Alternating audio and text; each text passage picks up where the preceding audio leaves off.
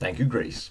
Chapter 10, lesson number 11, composition of transformations. So what is this all about? Well, in the last lesson we were looking at matrix transformations, and what we're going to do in this lesson is we are going to combine some of the transformations. However, since the multiplication of matrices is not commutative, the order in which we multiply matrices is important. So if you're multiplying two numbers together, if you do 3 times 5, you get 15. If you do 5 times 3, so if you reverse the order, you also get 15. So for numbers, it doesn't matter in the order when you're multiplying. But for matrices, it does. If you have matrix A and you multiply it by matrix B, you will get a different result most of the time if you do matrix B times matrix A.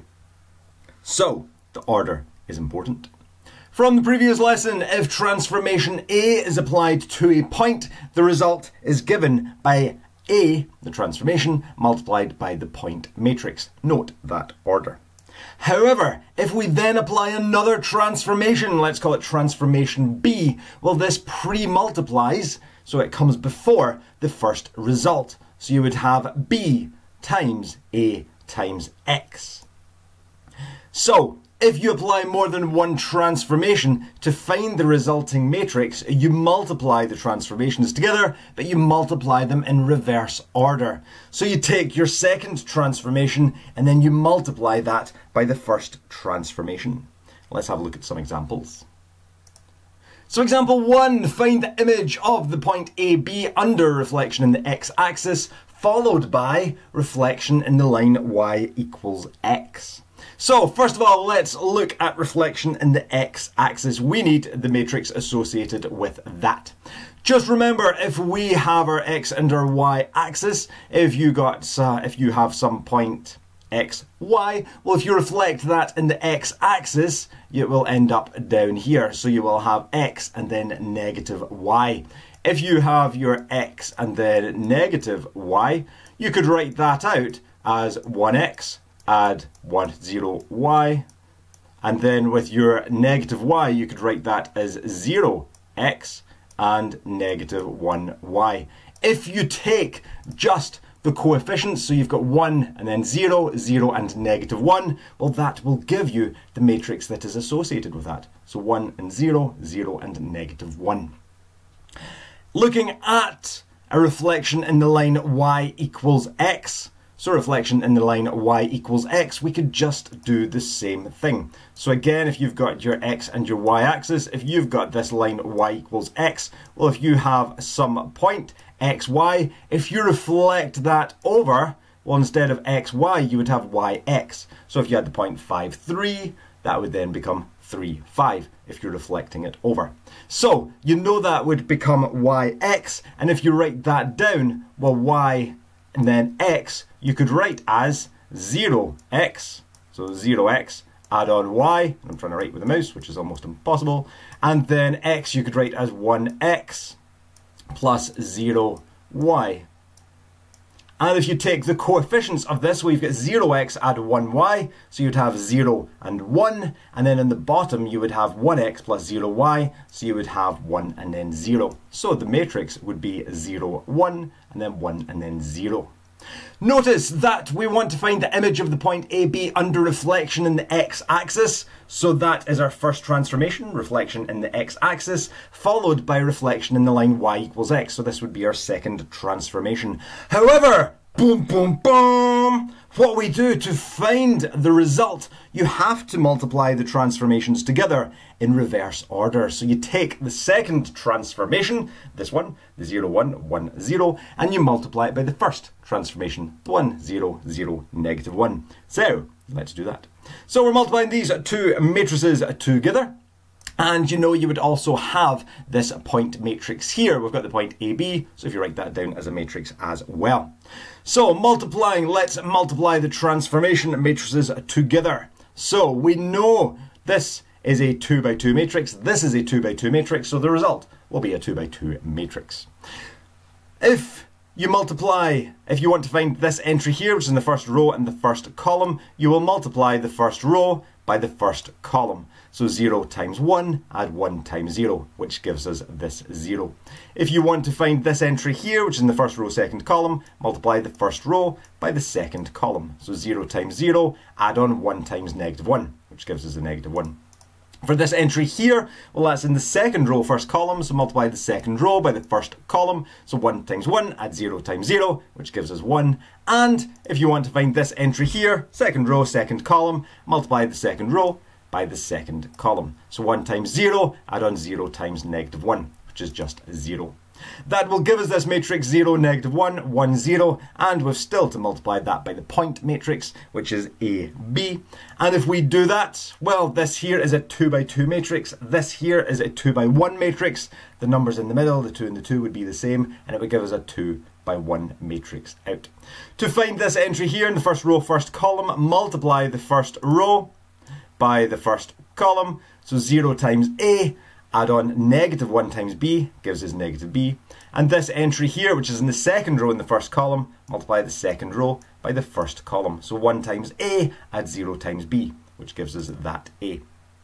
This is the matrix we get out, the -B and A, which means then that the image of AB is -BA after these transformations. Example 2, find the matrix associated with the reflection in the y-axis, followed by a clockwise rotation of pi/2 radians about the origin. So, first thing we're doing is, well, we'll have a reflection in the y-axis. So, a reflection in the y-axis, what will that look like? Well, once again, when it's a reflection in the y-axis, if you just think about your x and your y-axis, imagine if you've got some point over here with an x-coordinate and a y-coordinate. If we reflect that over our y-axis, well, we know our x-coordinate will be the negative of whatever we had. So this point here, if it was 5, 3, you would have -5, 3. So we would have negative x, and the y, well, you're just going up the same height, so y will just stay as it is. If we rewrite each of these in terms of x and y, well, negative x you can write as negative x, add on 0y, and if you write down y, you could write that as 0x, add on y. If you take the coefficients of these, well, you can see that you've got a -1 and a 0 and a 1. Which means then the matrix associated with reflection in the y-axis will be -1, 0, 0, and 1. And that there is our first transformation. Our second transformation, we have a clockwise rotation of pi/2 radians about the origin. What are you trying to say, Erin? Brilliant! It is a clockwise rotation, but remember the rotations always have to be anti-clockwise, so you always have to think a clockwise rotation of pi/2, or 90 degrees, is the same as an anti-clockwise rotation of 3 pi/2, or 270 degrees. If we're wanting to think about that then, so a rotation of 3 pi/2, well, remember, if we are rotating a point around the origin, this is what we would use. So it's cos theta negative sine theta cos theta. Theta in this case will be the 3 pi/2. That is the anti-clockwise rotation. So we will have cos 3 pi/2 and then negative sine 3 pi/2, sine 3 pi/2, and then cos 3 pi/2, just using this formula, which is on the formula sheet. If you work that out, you end up getting, for the top row, 0 and 1, and the bottom row, -1 and 0. And that there is the second transformation. We want to find the matrix associated with the reflection in the y-axis, the first transformation, followed by a clockwise rotation of pi/2 radians about the origin, so the second transformation. What do you do after that, Naomi? Brilliant! You have to multiply them together, but you have to multiply them together in reverse order! Brilliant! So you'll have the second transformation multiplied by the first transformation. Woo! So the second transformation was this matrix here, the 0, 1, -1, 0, and we're multiplying that by the first transformation, -1, 0, 0, and 1. If you do that, well, this is a 2 by 2 matrix, this is a 2 by 2 matrix, which means we will get out a 2 by 2 matrix. To find this entry here in the first row in the first column, multiply the first row by the first column. So 0 times -1, add on 1 times 0, which gives you the 0. To find this entry here, which is in the first row in the second column, multiply the first row by the second column. So 0 times 0, add on 1 times 1, which gives us the 1. To find this entry here, which is in the second row in the first column, multiply the second row by the first column. So -1 times -1, add on 0 times 0. Well, -1 times -1 just gives us this 1. And for the last entry, this entry here is in the second row in the second column, so you multiply the second row by the second column. So -1 times 0, add on 0 times 1, which just gives us this 0. Therefore, the matrix associated with a reflection in the y-axis followed by a clockwise rotation of pi/2 radians about the origin is just this answer here, 0, 1, 1, 0. Woo!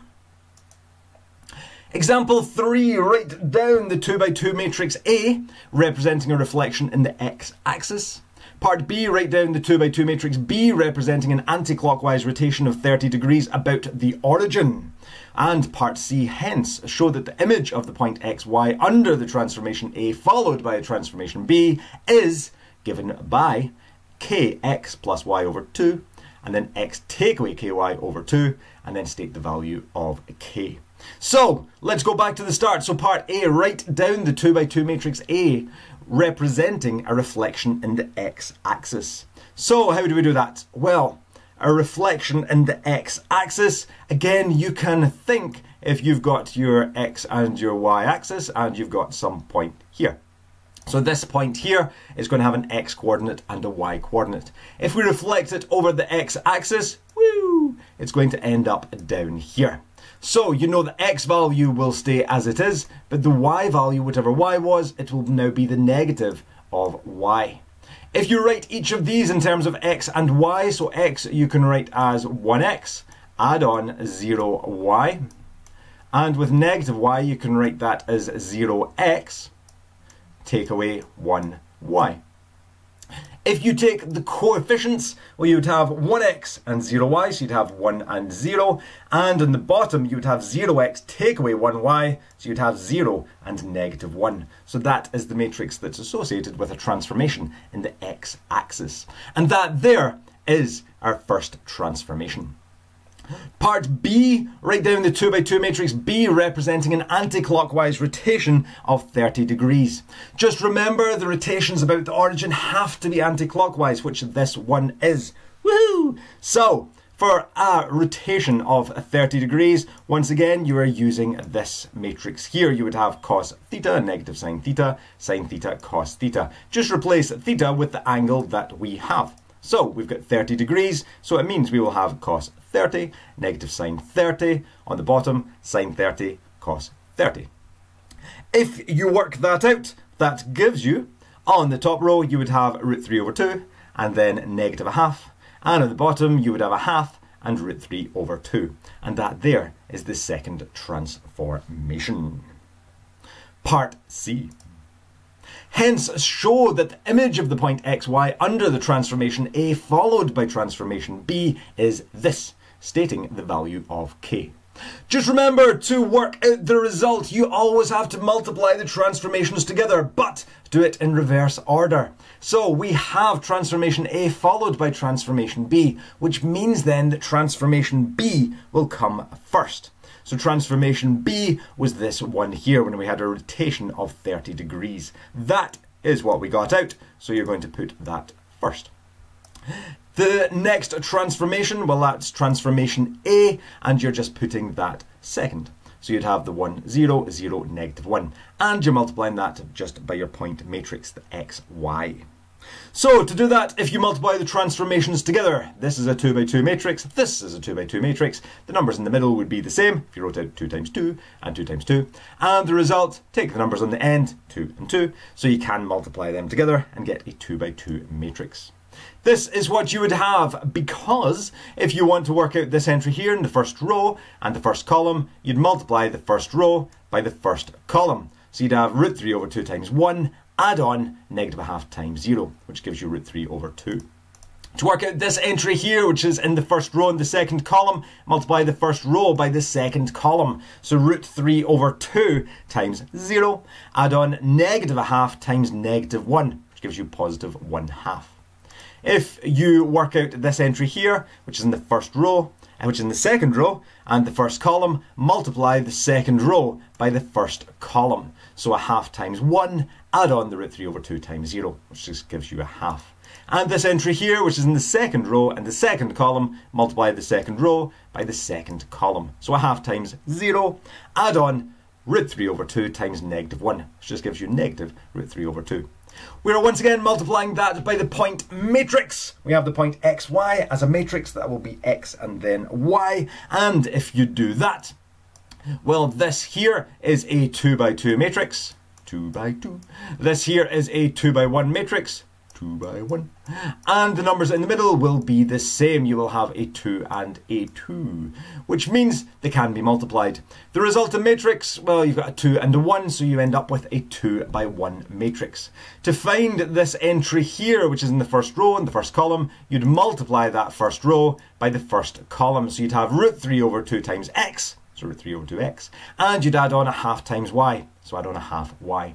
For this entry here in the second row in the first column, you multiply the second row by the first column. So a half times x, a half x, add on negative root 3 over 2 times y, which will give you, take away, root 3 over 2y. This means then that you would have the point, if you write that as a point rather than a matrix, you would have the root 3 over 2x, add on a half y. Well, really, if you're just taking out that half as a common factor, you'd have the root 3x, add on y, but you're still halving that, you're dividing that by 2. And on the bottom, you would have a half x, take away the root 3 over 2y. Again, take out a half as a common factor, so you end up with a half, take away root 3y, and again, you are halving that, so that is how you could write that.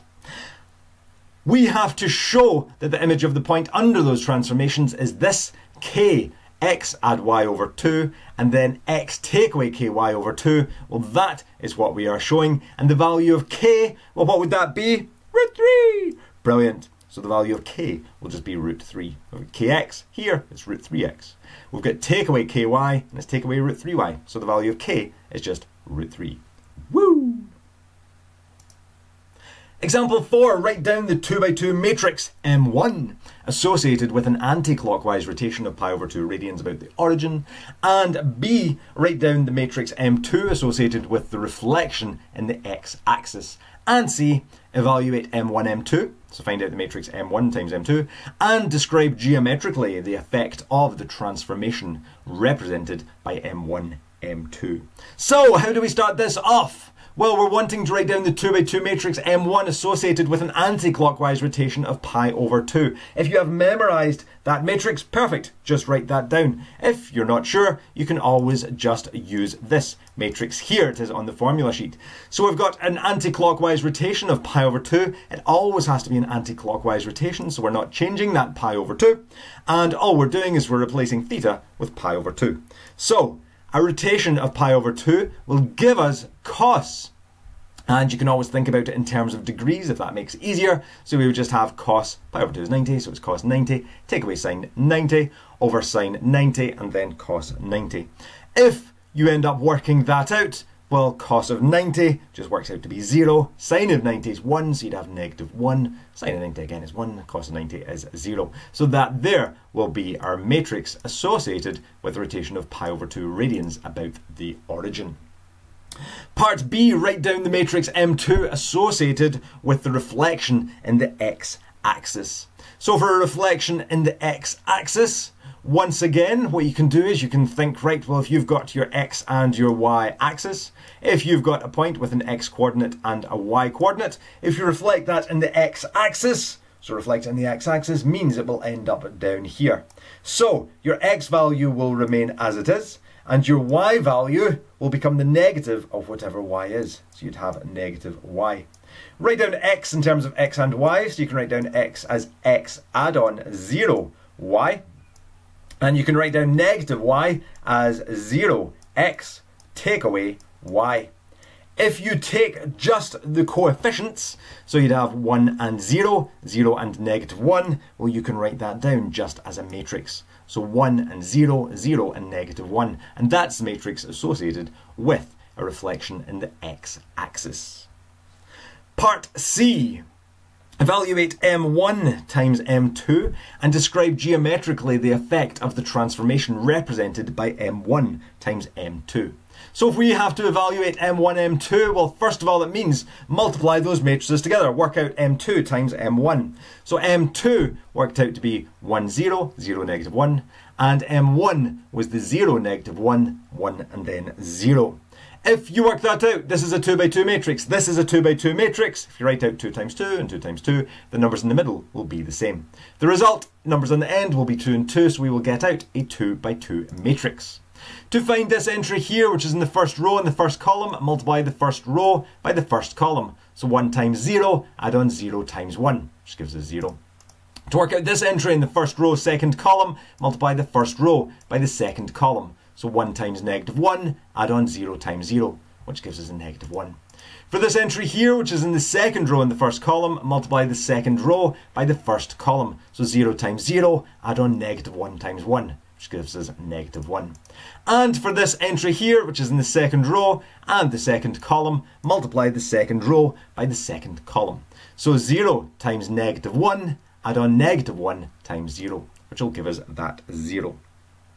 What we're wanting to do is evaluate M2 times M1. We have done that and describe geometrically the effects of the transformation represented by M2 times M1. Well, to find that out, what we need to do is we need to apply that transformation, M2, M1, to our point xy. And to do that, we take our transformation and we multiply it by our point matrix, which will be xy.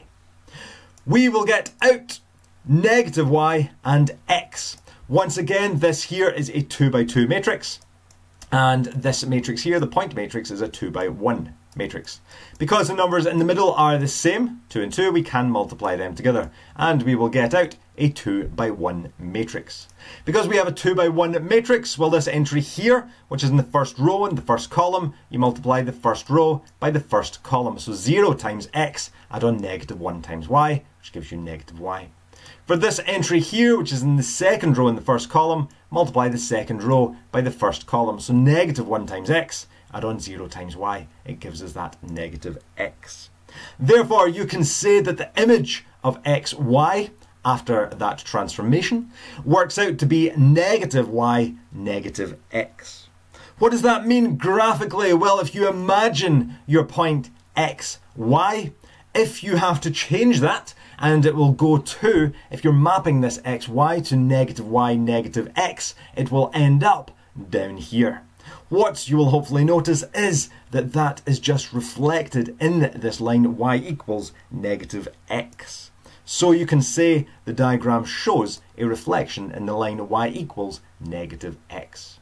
So if you came along x and went up y, if you're having to map that to negative y, negative x, well, you will have negative y and then negative x. And you can see that's just a reflection in this line here. So evaluate M2, M1, we did that, and describe geometrically the effects of the transformation. Well, we've done that as well. That is our answer. Try some of these questions in the Unit 3 booklet, page 33. Check your answers as you go. Have fun. Just remember, when you are applying your transformations, you will have the second transformation multiplied by the first. Best of luck. Enjoy.